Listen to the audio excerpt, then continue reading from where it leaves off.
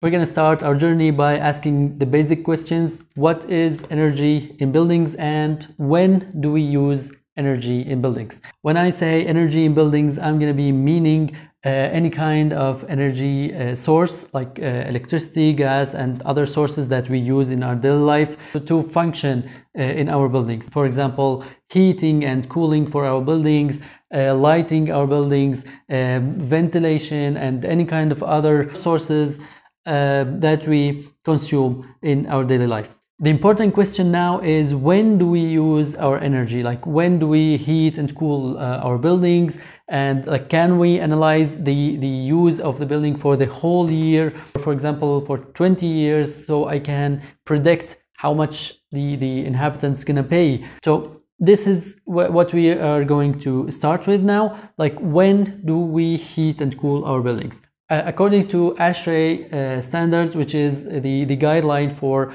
energy efficiency in buildings, the comfort temperature for human being is between 20 degrees to 24 degrees. This is the normal human being comfort temperature. So, like, of course, it differ or like depends on the person himself or like other factors like the air velocity and the humidity. But basically, this is what we have to know, that human comfort temperature is about 20.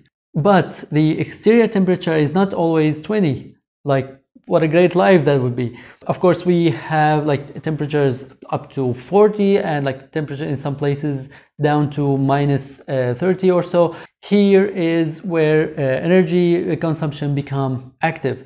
So our main key is to keep the interior temperature as comfortable as we can. So when it becomes hotter than 26, 25, then we will start activating our cooling system. Or when it becomes like less than 18 or so, then we will activate our heating system, and this is when energy consumption begins.